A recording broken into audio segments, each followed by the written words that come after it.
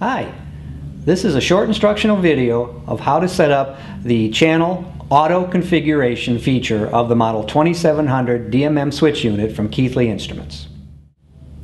Okay, so let's say we go to measure resistance inadvertently, and it's measuring the 100K we have on there.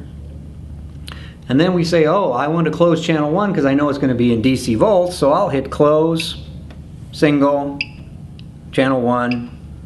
Well, wait a minute, it's still on K. But remember, in the scan, we set it up for DC volts. How come it's not in DC volts? That's because the channel auto config feature was not enabled. Let me show you. First, we'll open this channel.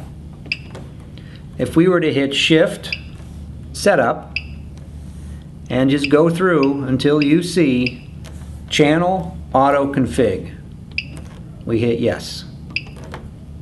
Enter. Okay, so now if we were to set up our scan, let's do that again. Very simple. Shift, config, simple scan. Go through twice.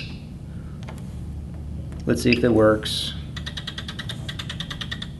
It runs through nice and smooth.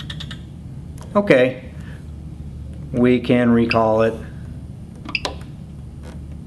There's the data. Just like before. Shift, halt, stop the scan. Okay, so we go to ohms inadvertently. Say, oh, but we wanted to close channel 1. Close channel 1. Single.